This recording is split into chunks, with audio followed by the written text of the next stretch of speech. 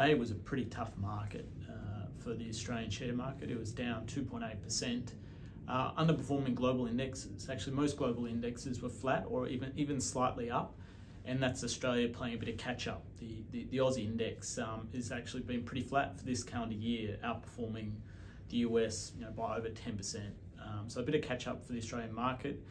Delving a little bit deeper, energy had a phenomenal month. It was up 20%, the sector, with the oil price up 12%, over $120. So a good result for the energy sector.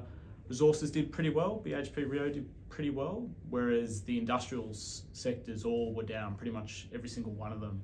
So pretty tough for the industrial space. In regards to the IML portfolios, we're also down, but better than the market. We're down 2% for the month.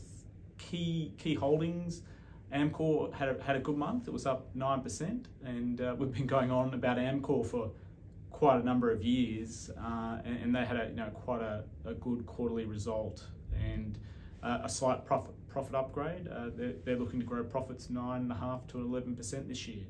Not bad in an inflationary environment, so good outcome there.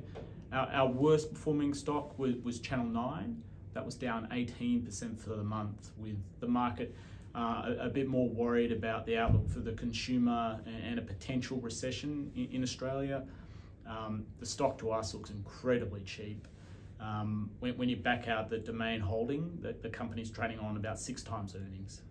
So incredible value. We like the business a lot. And then finally, we had some corporate interest in Brambles, in our core holding in the fund, and that was also up 3% for the month.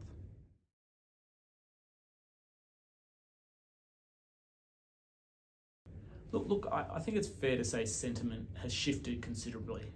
If we look at 2020, 2021, you could really characterize those markets as very speculative. And if we look at today, or 2022, there's definitely been a shift in momentum. Investors are a lot more cautious, and they're much more focused on fundamentals. So they care whether a company makes a profit. They care whether the company has resilient earnings. They care whether the balance sheet is strong and whether the company pays a dividend.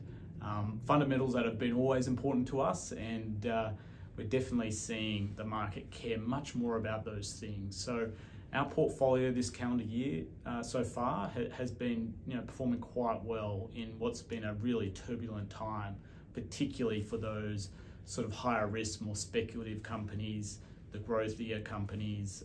So look, the portfolio looks well positioned as really the market deflates from what's been one of the great speculative booms in history through 2020 and 2021.